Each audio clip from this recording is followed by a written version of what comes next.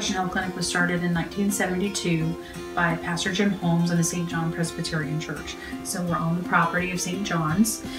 They started in the Sunday school room one night a week. They had one doctor and one nurse, and we thought, well, what can we do for this community?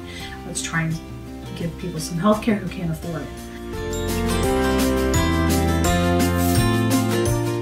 We should be reaching out our hands to our brothers in order to help each other.